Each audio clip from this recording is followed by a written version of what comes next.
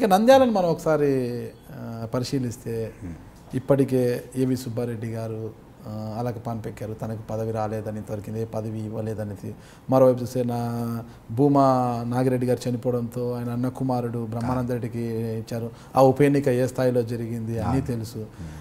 ఈ పరిస్థితుల్లో ఆయన సిట్టింగ్ ఎమ్మెల్యేగా ఉన్నాడు. కరెక్ట్. ఇప్పుడు ఇవన్నీ జరుగు పక్క భూమా నాగిరెడ్డి గారికి ఒక అంతరాత్మ లాంటి ఏవి సుబ్బారెడ్డి గారికి భూమా నాగిరెడ్డి గారి కుమార్తె అంటే మంత్రి అఖిలప్రియ గారికి యుద్ధము తారాస్థాయికి చేరుకుంది. ఫిర్యాదులు చేసుకోవడము, ఒకనొక సందర్భంలో ఏవి సుబ్బారెడ్డి గారు సైకిల్ యాత్ర చేస్తుంటే ఆలగడలో రాళ్ళు వేయించడము, ఈయన వెళ్ళి ఫిర్యాదు చేయడము, సీఎం గారు పిలిపించి మందలించడము, ఇలాంటివన్నీ ఎక్కువ జరుగుతున్నాయి.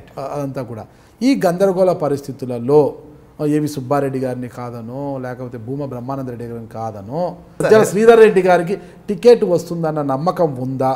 ఆ భరోసా ఏంటి, వస్తుందో రాదో అన్నా కూడా ఇప్పటి నుంచి మీరు అంతా వర్కౌట్ చేసుకుంటున్నారు. ఏంటి ఆ భరోసా? వెనకల ఏమైనా హామీ ఉందా?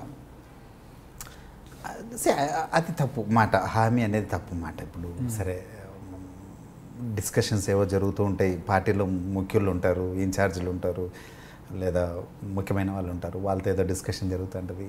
మామూలు ఏమంటారు, అక్కడ ఎట్లుంది, నంద్యాలలో ఎట్లుంది, ఏం పరిస్థితులు, మన పార్టీది ఎట్లుంది, ఇంకోటి ఎట్లా, ఆ మాటల్లో ఏవో వస్తుంటాయి. అది హింట. ఇప్పుడు మనం ఎక్కువ ఇంటర్ప్రెట్ చేయకూడదు. అది మనకు అనుకూలంగా చేసుకొని అవసరం లేదు, ప్రతికూలంగా చేసుకొని అవసరం లేదు. ఇప్పుడు ఎలా ఉంటుందంటే, నా ముందు ఎవరన్నా విమర్శించారనుకో, ఇంకా నాకే అనుకోవడము తప్పు. నా ముందు ఇంకొన్ని పొగినారనుకోండి, ఇంకా నాకు లేదులే అనుకోవడము తప్పు. టైం ఉంది, మన ప్రయత్నం మనం చేసుకుంటూ పోదాము. నాకు అన్ని అర్హతలు ఉన్నాయి అనేది ముందు నేను నిరూపించుకోవాలి.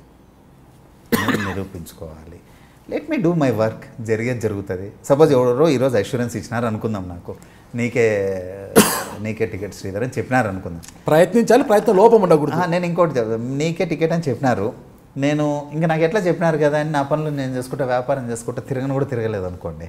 వాళ్ళ అప్పటికి సపోజ్ 7-8 నెలల తర్వాత ఎలక్షన్ ఉందనుకోండి, ఇస్తారా? చెప్పారు చంద్రబాబు నాయుడు గారు మీకు? లోకేష్ గారు చెప్పారు? అబద్ధం చెప్పను. నో, అట్లాంటిది ఏం లేదు. శ్రీధర్ నీ పని నువ్వు చేసుకోపోవాలి, అట్లాంటిది ఏం లేదు. మీకు అట్లాంటి సందర్భం ఏ నియోజకవర్గంలో అయినా తెలుసా? చాలా నియోజకవర్గాలు ఉన్నాయిలేండి. అంటే మీకు చెప్తాను, కొన్ని చోట్ల ఉండొచ్చు, పోటీ లేకపోవచ్చు. మీరు ఒక్కసారి ఆలోచించండి. దివాకర్ రెడ్డి గారు మీరు పార్టీ పెద్ద అనుకున్నా, పోటీ లేదు, మీరు పార్టీ పెద్ద అనుకున్నా, ఒక చోట ముగ్గురు పోటీ పడుతున్నారు అనుకున్నా, ఊరికి ఏదో ఒక చోట ముగ్గురులో ఒకరికి చెప్పి నీకు టికెట్ అని, మిగతా ఇద్దరికి నీకు రాదు అంటే, ఆ ఇద్దరు రేపటి నుంచి పని చేస్తారా? చేయరు. దాని బదులు ముగ్గురు చేయనీలే. లాస్ట్ ఎవరు పరుగు పందెంలో ఎవరు ముందుంటే వాళ్ళకి అంతే. ఇందాక మీ నుంచి ఆన్సర్ వచ్చింది, అందుకోసం ఇప్పుడు పరుగు పందాల్లో ఉన్నారనమాట. అట్లా ఇప్పుడు నేను ఇది కామన్ సెన్స్. ఈ మాట కూడా ఎవరు నాకు చెప్పలే, మనం ఆలోచిస్తే. నా పాయింట్ ఏంటంటే, ఎవరు సర్వేలు చేసుకుంటుంటారు. దీస్ డేస్ అన్ని సర్వేలు చేసుకుంటుంటారు. ఆ సర్వేల్లో రిపోర్ట్స్ వస్తుంటాయి, అవి వారానికి మారుతాయి. ఇప్పుడు ఈ వారం నీకు మంచి పేరు ఉండొచ్చు, ఈ వారం నువ్వు ఒక తిక్క పని చేసి ఉండొచ్చు ఏదన్నా, నెక్స్ట్ వారానికి కొంచెం గ్రాఫ్ తగ్గొచ్చు. So no point. అంటే నేను దీని మీద స్పెక్యులేటే చేయట్లేదు. ఇంకోటి, నాకు హామీ ఇచ్చినారా లేదా, మాటలు మస్తుగా జరుగుతుంటాయి. ఆ మాటలు అనుకూలంగా ఉన్నా, ప్రతికూలంగా ఉన్నా, మనం వాటిని సీరియస్గా తీసుకోవడం కూడా బెస్ట్. ఇటీవల మీ సన్నిహితులతో కూడా లేదు, చంద్రబాబు నాయుడు గారు నాకు చెప్పేశారు, నాకే టికెట్ అని కూడా మీరు ఇప్పుడు చెప్తున్నా కదా, అట్లాంటి ఒకవేళ మీ కుటుంబంలో మీకు కావచ్చు, మీ మామ ఎస్పీ రెడ్డి కావచ్చు, ఇద్దరికి టికెట్లు లేకోకుండా శ్రీధర్ ఎస్పీ రెడ్డి గారు ఈసారికి పని చేసుకొని పోండి, మళ్ళీ చూస్తామనేసి, మళ్ళీ బ్రహ్మానంద రెడ్డి గారికో ఏవి సుబ్బారెడ్డి గారికో, ఈ రెండు కాకుండా చంద్రబాబు నాయుడు గారే ఆయన కాకుండా వేరే ఫేసులు అక్కడ పార్టిసిపేట్ చేస్తే, వేరే వాళ్ళు ఎవరు వచ్చే అవకాశం నాకు ఏమో చెప్పలేము. రాజకీయాలు ఏమైనా జరగచ్చు. అదే జరిగితే ఇప్పుడు శ్రీధర్ రెడ్డి గారు ఇదే ఉత్సాహంతో పనిచేస్తారా? ఇప్పుడు ఇక్కడ పిడుగు పడచ్చు అంటే ఎంతో అంత ఉంటుంది. ఆశ పెట్టుకోవడము, ఇప్పుడు ఎంత ఆశ పెట్టుకోవడం, నమ్మకం పెట్టుకోవడం ఎంత హక్కో, అనుమానించడం కూడా అంతే ఉండాలా. పిడుగు పడచ్చమో, కరెక్ట్, మీరు చెప్పినది రైట్. ఇప్పుడు నేను అనుమానిస్తా, దానివల్ల జరిగేది ఏంటి? అదే ఆశ ఉందనుకోండి, నేను పరిగెత్తుతూనే ఉంటా, నా పని చేసుకుంటూ ఉంటాను. సరే, చంద్రబాబు నాయుడు గారు వస్తే వెల్కమ్ చెప్తారు, ఎందుకంటే ముఖ్యమంత్రి గారు ఇక్కడ హ్యాపీ కదా. ఆయన కాకుండా ఇతర కొత్త మక్కలు ఏవి సుబ్బారెడ్డి గారు, బ్రహ్మానందరెడ్డి గారికి టికెట్ ఇచ్చారనుకోండి, ఇదే ఉత్సాహం మీలో ఉంటుందా, పనిచేస్తారా? హానెస్ట్ ఆన్సర్ చెప్తాను దానికి. If I believe I'm more deserving, నాకు ఎక్కువ అర్హత ఉంది, నాకు ఇస్తే బాగుంటుంది అన్నప్పుడు 100% నేను నాకే కావాలని అడుగుతాను. ఆ పరిస్థితి వచ్చినప్పుడు చూద్దాం. నేను ఇప్పుడు చెప్పిన అబద్ధం అవుతుంది, నేను ఇదే ఉత్సాహంతో చేస్తాను అని చెప్పిన అబద్ధం అవుతుంది. ఎందుకు చెప్పాలా? నా ప్రకారము నాకు అర్హతలు ఉన్నాయి, ఉండేటట్టు ఈరోజు ఉన్నాయని కూడా చెప్పట్లేదు. నేను ఉండేటట్టు నేను చేసుకోవాలి. పని ఇంకా చేయాల్సింది చాలా ఉంది. ముందు నాకు అనిపించాలి మనసులో, నేను ముందు జనాలందరికీ ఫెమిలియర్ కావాలి, అందరికీ పరిచయం కావాలి, వాళ్ళ సమస్యలు నాకు పరిచయం కావాలి, అవగాహన పెరగాలి, ఏం చేస్తే బాగుంటుంది, ఎట్లా చేస్తే బాగుంటుంది. ఇంకా there is still long distance to go, చాలా దూరం కవర్ చేయాల్సినది అంతే. సో ఇంకొకరికి వస్తే నేను మనస్ఫూర్తిగా హ్యాపీగా చేస్తాను, ఇవన్నీ బోగస్ మాటలు. ఎందుకు చెప్పాలి అసలు? అదే మీరు చూసే వ్యాపారాల్లో చాలా ఓపెన్గా ఉంటున్నారు, అని ఓపెన్గానే మాట్లాడుతున్నారు ఇంటర్వ్యూలో. నేను కూడా దాన్ని స్వీకరిస్తున్నాను. నేను ఓపెన్గా మాట్లాడుతున్నారు. అంటే వేరే వాళ్ళకి టికెట్లు వస్తే నేను సహకరిస్తానా లేదా, సహకరిస్తాను అని ఊరికి చెప్పడం బోగస్ మాట. ఓకే, దాని అంతా బాగానే ఉంది. ఇప్పుడు వ్యాపారాలలో వ్యాపార మెలకువలు నేర్చుకుంటేనే వ్యాపారంలో రాణిస్తాం మనము. దాంట్లో మెలకువలు, లోతుపాట్లు ఎట్లుంటాయి, ఏం కథ, ఏ వ్యాపారం పెడితే ఎట్లా ఉంటుంది, అనుభవం లేని వ్యాపారం పెట్టాలని ఫస్ట్ దాని గురించి మనం డిస్కస్ చేసుకోవడము, దాంట్లో లాభ నష్టాలు ఎలా ఉంటాయి, ఎక్స్పోర్టింగ్ ఎలా ఉంటుంది, ఏంటి, దానివల్ల వచ్చే పరిణామాలు ఏంటి అని చూసుకున్నాక వ్యాపారం లేకపోతాం. అలాగే రాజకీయాల్లో రాణించాలంటే కుళ్ళు, కుతంత్రాలు, కన్నింగ్నెస్ అంటారు అనమాట. ఈ కన్నింగ్నెస్ ఉండాలి, ప్రత్యర్థుల ఎత్తులకు చిత్తులు వేసి ఒక ప్లానింగ్లు ఉండాలి, అన్నీ ఉండాలి. ఇవన్నీ లేనప్పుడు రాజకీయాలు చేయడము నేను అట్లా ఒప్పుకోను. ఎందుకంటే ఇప్పుడు ఎస్పీ రెడ్డి గారిదే చూస్తే అతను స్థానికుడు కాదు. ఒక విధంగా చూస్తే 40 ఏళ్ళ నుంచి ఉన్నాడు, ఇంకా స్థానికుడు కాదనేది బోగస్ మాట. ఓకే, అఫ్కోర్స్ అనేవాళ్ళు అంటారు, ఆ మాట కూడా అన్నారు. చాలామంది మా మీద ఒకటి అంటుంటారు అక్కడ ఉండేవాళ్ళు, మీకు ఎవరు ఊర్లలో వర్గాలు లేవు మీకు అని అంటుంటారు. మీకంటూ ఎవరు ఉండరు చెప్పండి, మీకేదో ఎమ్మెల్యే ఎన్నికలు కూడా కలిసి వస్తున్నాయి కాబట్టి సరిపోతున్నాయి, మీకంటూ ఒకరు ఉండాలి. అంటే ఒక రకమైన సైకాలజీ ఏమంటే, ఒక ఊరు నుంచి ఒక అతను వచ్చినాడు అనుకోండి ఒక పని కావాలని, నువ్వు మా మనిషివే కాదా, నీ లీడర్ ఎవడు, ఆ లీడర్ని తీసుకొనిరా, అతను చెప్తే చేస్తాను అనేది ఒక రకమైన రాజకీయం. ఇంకొకటి ఏంటంటే, నువ్వు ఒక పని మీద వచ్చినావు, నువ్వు ఎవడో నాకు అనవసరం, నేను చేయగలను, ఇదిగో పో చేస్తున్నాను వెళ్ళు. ఎస్పీ రెడ్డి గారు ఏ రోజు కూడా ఈ విధంగా డిస్క్రిమినేట్ చేయలేదు, నువ్వు నాకు చేసినావా లేదా నువ్వు నా వర్గమా కాదా. అసలు అట్లా చేయడం వల్లే అతనికి ఆ గుడ్ విల్ వచ్చింది, అంత జనరేట్ అయింది. అతనేం కుట్రలు కుతంత్రాలు చేయలేదు, ఇంకోటి చేయలేదు. మీకు ఒకటి చెప్తా, 1999లో ఇండిపెండెంట్గా నిలిచినారు ఎస్పీ రెడ్డి గారు. కుట్ర వల్ల ఓడిపోయారు. చాలా సింపుల్. ఆ ఎన్నికలు ఇది రెండేమో జరిగింది. మనకు బస్ గుర్తు వచ్చింది, అప్పుడు ఇంకా పేపర్ బ్యాలెట్. ఎంపీ దాంట్లో కూడా ఒక బస్ గుర్తు ఉండేటట్టు చేసినారు, బస్ గుర్తు ఉండేటట్టు. మనం 800 ఓట్లతో ఓడిపోయినాం. ఆ ఎంపీ దాంట్లో బస్సు గుర్తుకు 5,000 ఓట్లు వచ్చినాయి.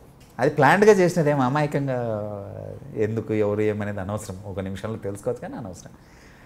అదే అమాయకత్వం, తెలియకపోవడం. కానీ 800తో ఓడిపోయినాం అనేది పక్కన పెట్టండి, అన్ని వేల ఓట్లు సెకండ్ వచ్చినారు. ఆ ఎన్నికల్లో థర్డ్ కాంగ్రెస్ అన్నమాట. సో ఎట్లా వచ్చినాయి అన్ని వేల ఓట్లు, ఏం వర్గం ఉందని వచ్చినాయి?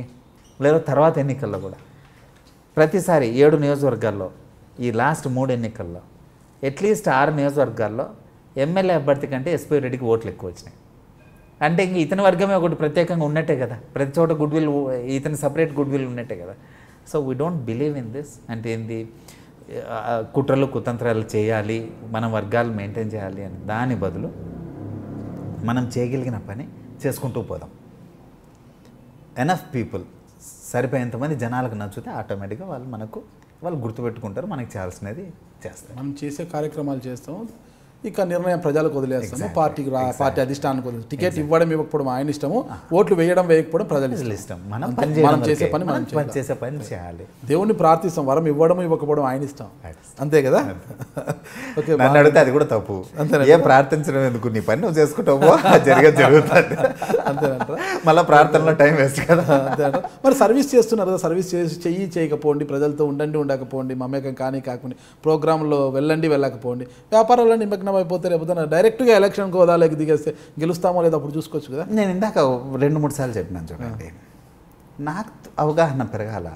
ఓకే, రాజకీయాల అవగాహన కోసం నా రూమ్లో నేను కూర్చుంటాను, నా ఎంప్లాయీస్తో నేను మాట్లాడతాను, ఏదో చేస్తాను. నాకు ప్రజెంట్ ఎలా తెలుస్తాయి సమస్యలు? నాకు ఎప్పుడు చూసినా ఒక చుట్టూ 20 మందో 200 మందో ఉంటే వాళ్ళ నుంచి వచ్చే ఇన్పుట్ సరిపోదు, పోవాలా.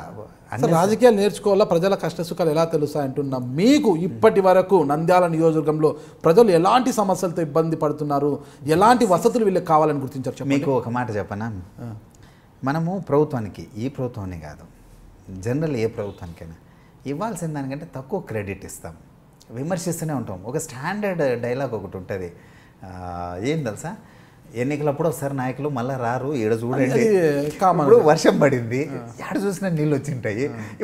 ఇప్పుడు అక్కడికి ఏ నాయకుడైనా అధికారైనా వచ్చి ఏం చేయాలా, మొత్తం అన్ని చోట్ల ఉంటాయి. అంతే. సరే, పాయింట్ ఏంటంటే అని వాళ్ళని విమర్శించట్లేదు, ఆ మాటనే వాళ్ళని విమర్శించట్లేదు, వాళ్ళ అవగాహన అది. ఆంధ్రప్రదేశ్ తీసుకున్నారు, ఈవెన్ ప్రాబ్లీ తెలంగాణ, జనాభా 5 కోట్లు, పెన్షన్లు 50 లక్షల మందికి వస్తున్నాయి. అంటే ఎవ్రీ 10th person గెట్స్ ఏ పెన్షన్. ఓకే, ఆంధ్రప్రదేశ్లో గుడిసెలు ఎన్ని పర్సెంటేజ్ ఉంటాయి మీరు చెప్పండి? కనిపిస్తున్నాయి అసలు గుడిసెలు? తక్కువ, చాలా తక్కువ. 5 to 10 నో వే, 1 or 2% ఉంటాయి. ఎక్కడున్నాయి అంటే ఇప్పుడనే కాదు, ఓవర్ ఏ పీరియడ్ 5 ఏళ్ళలో 10 ఏళ్ళలో 15 ఏళ్ళ నుంచో central government schemes, state government schemes రెండు కలిపి ఇల్లు కడతా పోతున్నారు. గుడిసెలు మినిమం. పాయింట్ ఏంటంటే అట్లనే అంటే నేను అనేది డెస్పరేషన్. మీకు ఫ్యాక్టరీలో ఈ మధ్య ఏమైంది తెలుసా, ఆంధ్రప్రదేశ్లో వర్కర్స్ బీహార్ నుంచి, ఒరిస్సా నుంచి, అక్కడి నుంచి వస్తున్నారు. ఎందుకు చెప్పండి? అక్కడ ఉపాధి లేక ప్లస్ ఇక్కడ ఈ వేతనాలకు చేసే లోకల్ వాళ్ళు లేక. అంతే, ఒప్పుకుంటారు కదా. ఈ వేతనాలకు, ఈ కూలీ గిట్టుబాటు ఇక్కడి వాళ్ళకి కాదు, అక్కడి నుంచి వచ్చి. అంటే ఏమని అర్థము? ఒక బీహార్ వాళ్ళతోనో ఇంకొకరితోనో పోలిస్తే మన లివింగ్ స్టాండర్డ్స్ పెరిగాయి. మీరు ఒక్కసారి ఆలోచించండి. ఇందాక చెప్పినట్టు ఎవ్రీ 10th person గెట్స్ ఎ పెన్షన్, కాలేజ్ ఫీజు రీయింబర్స్మెంట్లు, ఆరోగ్యశ్రీలు, ఇవన్నీ చూస్తే అసలు ఒక్కోసారి మైండ్ బాగ్లింగ్. ఇన్ని వెల్ఫేర్ స్కీమ్స్ చేయాలంటే పాపం ఐఏఎస్ ఆఫీసర్స్ కూడా ఎంత కష్టపడుతుంటారంటే, ఆ టైం వస్తుంది, పెన్షన్ టైం వచ్చినప్పుడు 2 రోజుల ముందు అన్ని బిల్లులు ఆపుతారు. ముందు శాలరీస్, పెన్షన్స్ పడనే అని. కాంట్రాక్టర్ బిల్లులు లేట్ అయినది న్యూస్ వస్తుంది, కానీ మీకు ఎప్పుడు పెన్షన్లు లేట్ అయిన న్యూస్ రాసి చూడండి. అంటే నేను అనేది ప్రభుత్వాలు కూడా సంక్షేమ పథకాలకు పైన చాలా కాన్సన్ట్రేట్ చేసి చాలా చేస్తున్నాయి, అయితే అవి కనపడవు. తప్పు కూడా లేదు, నేనేం వాటిని పొగుడుతూ ఉండమని, వాటి కోసం ప్రభుత్వాలను పొగుడుతూ ఉండమని చెప్పను. ప్రభుత్వం బాధ్యతే అది, ప్రభుత్వం ఉండేది దానికోసం. చిన్నవి మిస్ అవుతాయి, అక్కడ విమర్శలు పాలవుతాం. ఇప్పుడు ఒక సిమెంట్ రోడ్డుకు 10 లక్షలు శాంక్షన్ అయి ఉంటుంది, కాంట్రాక్టర్ మామూలు 1 లక్ష రూపాయలు మిగులుతుంది అనుకుందాము లాభం. 1 లక్ష బదులు 2 లక్షలు మిగిలించుకోవడానికి సరిగ్గా చేయలేదు అనుకుందాం, 8 లక్షలు పోతుంది, ప్రభుత్వానికి చెడ్డ పేరు వస్తుంది. ఏంది రోడ్డు చూడు గవర్నమెంట్, ఇంకా సందందరూ మనకు వ్యతిరేకం. సో ఒక్కొక్కసారి ఆ షాడీ వర్క్ ఎక్కడో ఒక ఇండివిజువల్ సరిగ్గా చేయకపోవడమో ఇంకొకటో. ఇప్పుడు అండర్ గ్రౌండ్ డ్రైనేజ్ వినడానికి బేసికే, ఒక ఊరికి అండర్ గ్రౌండ్ డ్రైనేజ్ చేయాలంటే 80 కోట్లు 100 కోట్లు కావాలి. అట్లా ఎన్ని ఊర్లు ఉంటాయి? వీటన్నిటికి ఎక్కడి నుంచి రావాలా? పాలసీస్ ఉంటాయి. Central government suppose NREGS funds ఉంటాయి, అవి ఓన్లీ రోడ్లకైతే ఇట్లా చేస్తాము అంటారు.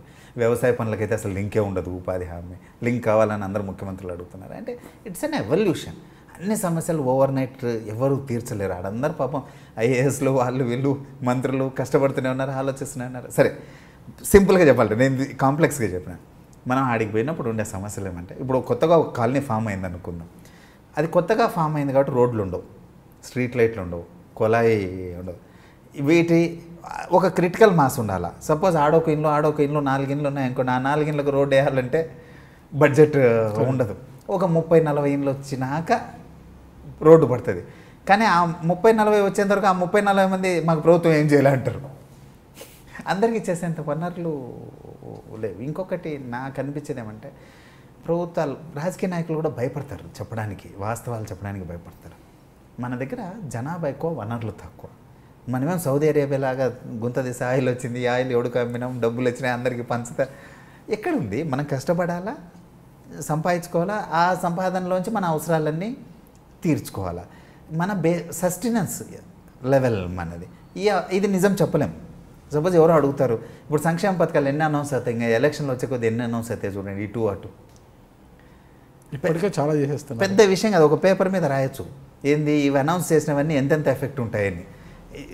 ఇది సపోజ్ 1000 ఉంది, 2000 పెన్షన్ చేస్తాం, 50 లక్షలు ఇంటూ 1000 రూపాయలు ఎక్కువ ప్రతి నెల బర్డన్ పడుతుంది. ఎంత? 500 కోట్లు ఇంటూ 12, 6000 కోట్ల సంవత్సరానికి. ఒకటి పెన్షన్స్ వల్ల అది ఏజ్ లిమిట్ తగ్గిస్తావు, ఎంత పడింది, ఇంకోటికి ఎవరికో ఇంకోటి ఇవన్నీ చేయొచ్చు. ఎవరు చేయట్లేదు, ఎవరు క్రిటికల్గా ఆలోచించరు. నువ్వు ఇస్తా అంటారు, నేను మీకు చెప్తా 1 కేజీ బంగారం ఇస్తా రేపు అంట, మీరు నమ్మాలనుకుంటారు. అది వీడు ఎట్లు ఇస్తాడు, అసలు నాకెందుకు ఇవ్వాలా అనేది ఆలోచించరు. ఇస్తాడంట. That is where problem is. సరే, ఇక్కడ ముఖ్యమైన అంశం ఏమంటే ప్రజా సమస్యల గురించి మాట్లాడుతున్నా. మీరు ఒకవేళ రేపు ఎన్నికల్లోకి వెళ్ళాలనుకుంటున్నారు, అవకాశం వస్తే ఎమ్మెల్యేగా నిలబడి MLA or MP నిలబడాలనుకుంటారు, okay water MP. అయితే ఇక్కడ ప్రస్తుతం మీరు నంద్యాల నియోజకవర్గంలో ప్రజలు ఎలాంటి సమస్యలతో అన్నా కూడా మీరు ఇప్పుడు చెప్తాను చూడండి. నేను పోయి గమనించినవి చాలా సింపుల్ ప్రాబ్లమ్స్. డ్రైనేజ్ సరిగ్గా లేకపోవడము, రోడ్స్ కొన్ని చోట్ల ఎప్పుడో వేసినవి 10-15 ఏళ్ళ ముందు వేసినవి పాడుకోవడము, wires suppose electrical wires hanging, అన్నీ చిన్న చిన్నవే హ్యాంగింగ్, స్ట్రీట్ లైట్స్ సరిగ్గా పనిచేయకపోవడం, కొందరు పాపం వికలాంగులకు పెన్షన్స్ రాకపోవడము, కొందరు ఏమి అంటే వాళ్ళకి తెలీదు, వృద్ధాప్య పింఛన్ రాలేదు అంటారు, వాళ్ళ ఏజ్ ఎలిజిబిలిటీ ఉండిండదు, ఒక 3 ఏళ్ళు 4 ఏళ్ళు ఉంటుంది, దాన్ని ఏమన్నా చేయగలరా అనేది. ఇవన్నీ ఉన్నాయనుకోండి, లేదా ఎక్కడన్నా మోడల్ స్కూల్లో సీట్లో లేదా ఇంకొక చోట కావడము, లేదా వీళ్ళ ఆరోగ్యం బాగాలేదు, వీళ్ళకి ఏదో ఒకటి చేయండి అంటారు. అది ఏ ఫ్రేమ్వర్క్లో రాదు. సపోజ్ అది ఇప్పుడు ఇండ్లు ఉంటాయి, ఇండ్లు కడుతున్నారు, 10,000 ఇండ్లు. నంద్యాల ఇంకా ఎక్సెప్షనల్. మొన్న ఎన్నిక అనేది నంద్యాలను మార్చి పడేసింది. ఒక 20 ఏళ్లలో జరగాల్సిన అభివృద్ధి ఒక 2 ఏళ్లలో జరుగుతుంది. దాన్ని ఒక మోడల్ టౌన్గా చేయాలని సీఎం గారు అనుకుంటున్నారు, చేస్తున్నారు. సో అక్కడైతే different, Nandyal is a different place. But వేరే చోట్ల అందరు ఇళ్ల స్థలాలు కావాలంటారు. ఎగ్జాంపుల్, ఇళ్ల స్థలాలకు సమస్య ఏమవుతుందంటే, ఒకప్పుడు ప్రాబబ్లీ గవర్నమెంట్ స్థలాలు ఉండేవి, ఇంకోటి ఇంకా రాను అవి అయిపోతున్నాయి, మళ్ళీ ఎక్వైర్ చేసి ఇవ్వాలి. మొన్ననే చూస్తే పేపర్లో 500 కోట్లు పెట్టి ప్రైవేట్ ల్యాండ్స్ ఎక్వైర్ చేసి, ఇంకోటి ఏమో ఇండివిజువల్ ప్లాట్లు ఇచ్చే బదులు అపార్ట్మెంట్స్కు వెళ్తారు. Because land is not enough. కొన్ని చోట్ల చాలా కాస్ట్లీ ఉంటుంది. సో ఇవే ఇండ్ల స్థలాలు, రోడ్లు, లేదా పెన్షన్స్, ఇలాంటివే సమస్యలు, బేసిక్సే వాళ్ళు అడిగేది. బిగ్గర్వి ఇప్పుడు రోడ్డు విస్తరణ అనుకోండి ఎగ్జాంపుల్, ఆ రోడ్డు మీద పోయేవాడికి సమస్య, ఆ రోడ్డు మీద ఉన్న షాప్ వాడికి అది జరగకూడదు. సో ఒక్కొక్కసారి ఎట్లుంటుందంటే, స్టెప్ యూ టేక్ 10 మందికి మేలు కలిగించవచ్చు, 2 బాధ కలిగించవచ్చు. కరెక్ట్. అది కన్విన్స్ చేసుకోవాలి. అండ్ ఇంకోటి అంత ఈజీ కాదు, కాంపెన్సేషన్. ఈ మధ్య కాంపెన్సేషన్ ఎక్కడికో ఇట్ రన్స్ ఇంటూ క్రోర్స్. మన కాంపెన్సేషన్ 40-50 కోట్లు అయింది. దాంట్లో పాపం ఇంకా సగం మందికి రాలేదు. అంటే కొంచెం ప్రాబ్లం ఉంది దాంట్లో. ఏమైంది, ఒకరికి ఒక కాంపెన్సేషన్ వచ్చింది, వేరే వాళ్ళకి తక్కువ వచ్చింది, వీళ్ళకు దాంతో మ్యాచ్ చేసి ఇవ్వాలంటే ప్రొసీజర్స్ ఉంటాయి. ఇమాజిన్ రోడ్ ఎక్స్పాన్షన్కి 40-50 కోట్ల కాంపెన్సేషన్ అంటే ఎన్ని ఊర్లలో చేయగలవు, ఎక్కడి నుంచి వస్తుంది? అప్పుడు చేయవు. ఆ సందులో పోయేవాడల్లా తిట్టుకుంటాడు, గవర్నమెంట్ చూడు ఏం చేయట్లేదు ఇక్కడ. కరెక్ట్. ఇప్పుడు ఒక్కొక్కడు తప్పు చేపించినప్పుడు కనపడదు, ఒక షాప్ ముందుకు వచ్చి కట్టుకోవడం ఇప్పుడు ఎవరు కనపడదు, ఒక 10 మంది ఆడికి వచ్చినాక అది హక్కు అయిపోతుంది. So regular problems. సరే, 20 ఏళ్ళ అభివృద్ధి 2 ఏళ్లలో జరిగిపోయింది అంటున్నారు కదా. అంటే ఈ రోడ్డు విస్తరణ పనులు, రోడ్డు పనులు, ఈ డ్రైనేజ్, అండర్ గ్రౌండ్ డ్రైనేజ్, ఇదంతా కూడా మొదలైంది పనులు శరవేగంగా జరుగుతున్నాయి అంటారు. మీరేమో ఇంకా వసతులు సరిగ్గా లేవంటున్నారు. లేదా బాగా జరుగుతున్నాయి, ఇందాక చెప్పినట్టు అన్నీ జరుగుతున్నప్పుడు మీరు వచ్చి చేసేది ఏముంటుంది? బాగా చెప్పినారు, very very very right. Suppose ఒక టౌన్ ఉంది, ఒక మంచి స్కూల్ వచ్చింది, ఓకే, స్కూల్ అవసరం తీరింది. నెక్స్ట్ టైం అడుగుతాం, ఇంటర్మీడియట్ కాలేజ్ మంచిది ఉంటే బాగుంటుంది అనిపిస్తుంది. అది అయిపోయింది, మంచి కాలేజ్. ఇది అయిపోయినాక దీనికంటే హయ్యర్ స్టాండర్డ్ ఉండేది ఒకటి తెచ్చి ఇక్కడ పెడితే బాగుంటుంది. Where is the limit? ఇప్పుడు ఒకప్పుడు తిరుపతిలో అన్ని ఏమంటారు టీటీడీ హెల్ప్తో యూనివర్సిటీస్ బ్రహ్మాండమైన అగ్రికల్చర్, మెడికల్, ఇంజనీరింగ్ అన్నీ ఉన్నాయి. ఇప్పుడు మళ్ళీ ఐఐటి వస్తుంది, ఇంకోటి వస్తుంది. మనం ఏమైనా వద్దంటున్నామా, చాలా అంటున్నామా? There is always a better thing. There is always a better thing. ఇప్పుడు రోడ్లు అయిపోయినాయి, స్ట్రీట్ లైట్లు లేవు, మంచి స్ట్రీట్ లైట్లు లేదా మామూలు లైట్లు ఉన్నాయి, తీసి ఎల్ఈడీ లేయాలా, లేదా ఇవన్నీ అవసరాలు తీరినాయి, మంచి హాస్పిటల్ ఉండాలా, ఉన్న హాస్పిటల్ ఫెసిలిటీస్ అప్గ్రేడ్ కావాలి. ఇదేం there is no limit to development. మనం ఇక్కడ ఉన్నాము, సపోజ్ ఆఫ్రికా స్థాయిలో ఉన్నాము, ఇప్పుడు suppose south east Asia Malaysia స్థాయికి వచ్చినాము, ఈయన ఎందుకు అవుతాం, అమెరికా కావాలా? It's a continuous process. Resources generate చేసుకోవాలా, కొత్తవి చేస్తూ పోవాలి. అంటే ప్రధానంగా నంద్యాల ప్రజలు వీటితో ఇబ్బంది పడుతున్నారు, మేము వస్తే ఇవి చెయ్యగలము అన్న ఒక సింగిల్ బిగ్ ప్రాబ్లం అయితే నంద్యాలలో లేదు. ఇప్పుడు ఇంతకుముందు నంద్యాల అంటే పంచదార ఫ్యాక్టరీ, షుగర్ ఫ్యాక్టరీలు ఎక్కువ ఉండే, షుగర్ ఫ్యాక్టరీ కూడా మూతపడింది, అది కూడా అది రియల్ ఎస్టేట్ ప్లాట్లుగా మారిపోయాయి, దాంతో ఉపాధి చాలా మందికి కరువైంది. అలాంటి ఫ్యాక్టరీలు ఏమన్నా మరింత దానికి I will tell you something again, ఇక్కడ కొంచెం అవగాహన అవసరం. షుగర్ ఫ్యాక్టరీ సరే, I will not go in to individual sugar factory, అక్కడ ఏం జరిగిందో పొరపాటు అనేది నేను మాట్లాడను. Generally all over India sugar industry ఒక 3-4 years సరిగ్గా లేదు. సరిగ్గా లేనప్పుడు ఇంకా మనం ఆల్రెడీ కొంచెం రోగం ఉందనుకోండి, కొంచెం వీక్నెస్ ఉందనుకోండి, ఇంకా యాడ్ అయిందనుకోండి ఇంకోటి, you will die. Something like that happened there. అది revival I don't think it's going to happen. Seeds అవి బాగానే వస్తున్నాయి. ఇండస్ట్రీస్ నేను స్టార్టింగ్లో చెప్పినట్టు మన సర్కమ్స్టాన్సెస్లో నేను చెప్తుంటాను, సాడ్ థింగ్ ఇది. Even Telangana, Andhra, nothing special about Andhra. ఆడతారు ఒక 1000 కోట్లు పెట్టి ఇండస్ట్రీ పెట్టిన వాళ్ళు లోకల్ ఎంటర్ప్రెన్యూర్ ఎవరైనా ఉన్నారా లాస్ట్ 4 yearsలో? You can count. బయట నుంచి వస్తున్నాయి, కియా ఇవన్నీ వస్తున్నాయి, వాళ్ళు వేరే, వాళ్ళకి already they have money, they have market here, they do that. Local వాళ్ళు లేదు, ఎందుకంటే మన దగ్గర ఉన్న సిట్యుయేషన్ అది. ఇప్పుడు ల్యాండ్ ప్రైసెస్ ఎక్కడికో పోయినాయి, ఇందాక చెప్పినట్టు పర్మిషన్స్ కష్టమైంది, ఎక్కడ చూసినా ఇక్కడ వద్దంటారు. లేదా ఇందాక చెప్పినట్టు పనికి ఎక్కడి నుంచో బీహార్ నుంచో ఇంకో చోటు నుంచో మాన్యువల్ లేబర్ ఏదన్నా ఉంటే అక్కడ నుంచి రావాలి. It's not easy, it's not. అందుకే but still Nandyal is a very vibrant commercial place. మీరు ఒకప్పుడు కడప జిల్లాలో ప్రొద్దుటూరు ఉన్నట్టు నంద్యాల, కర్నూలు జిల్లాలో నంద్యాల, ఒకప్పుడు ఆదోని మచ్ బెటర్ అంటారు, నేను చూడలేదు. ఇప్పుడు Nandyal is much better. Education institutions, hospitals, industries, ఇవన్నీ చూస్తే ఇట్స్ అ వైబ్రెంట్ ప్లేస్. చెప్పవే, ఏ డ్రెస్ ఏంటి? వైట్ డ్రెస్ అని అనుకున్నాంగా.